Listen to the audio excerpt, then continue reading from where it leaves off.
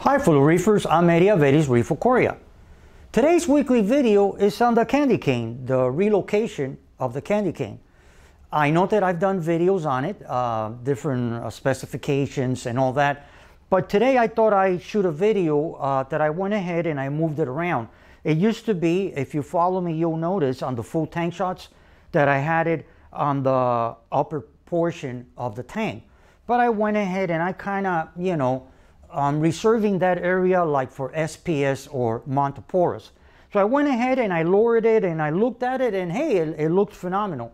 I'm going to go ahead into the video and I'm going to show you like different shots, different angles, a full tank shot and then a side shot of the actual placement that I have it now, the candy cane. I hope you enjoyed the video, and besides that, I'm going to go like a little refresher on the different specs of the coral. So let's take a deep dive and hold on one second. Okay, and here's a full tank shot. As you notice, this is how it looks if you were right here on my domain and you look at the tank from the front. I personally say that it looks better, it looks more natural coming out of that rock work on the substrate. So now I'm going to shoot different angles and I'm going to, like I mentioned before on the intro, I'm going to give you like a little refresher when it comes to this coral. Okay, and here's a close-up shot of the coral at a little angle, but from the front.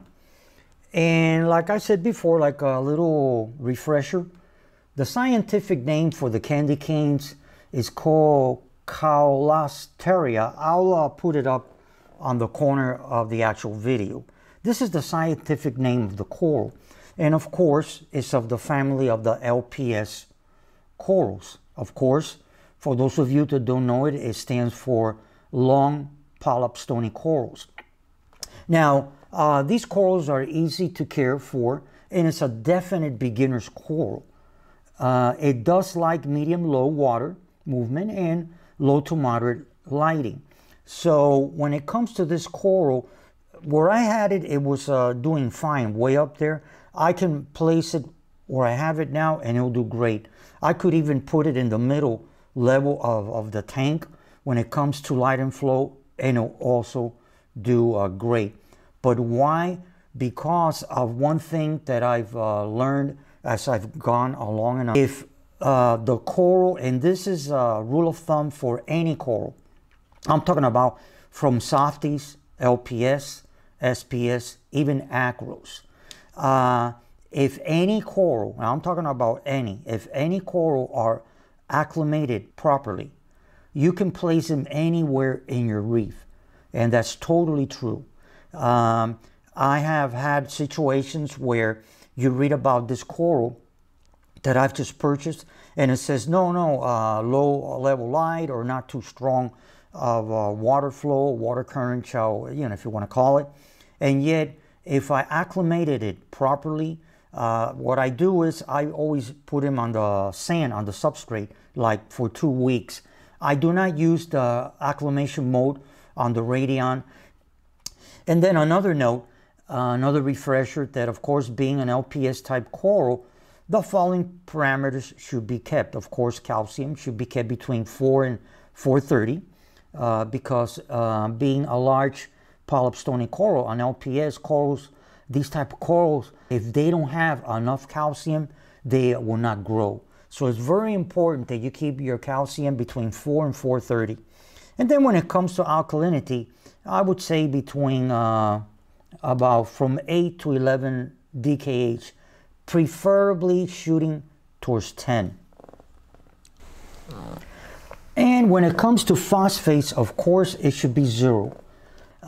Magnesium, I would say between 1200 and 1350. Magnesium makes calcium available, so if your calcium is low, definitely check your magnesium.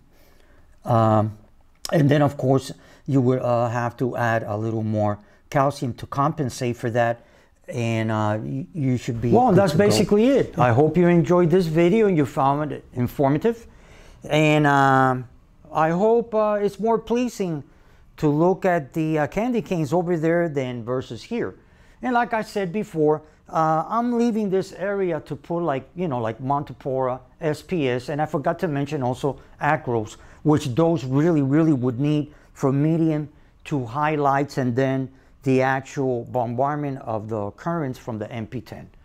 So if you like the video, hit the thumbs up and subscribe to my channel. And right next to the subscription, there's a little bell. Hit that bell. And like I say at the end of all of my videos, happy reefing. Thank you very much for watching this video and have a fantastic, wonderful day. Bye-bye.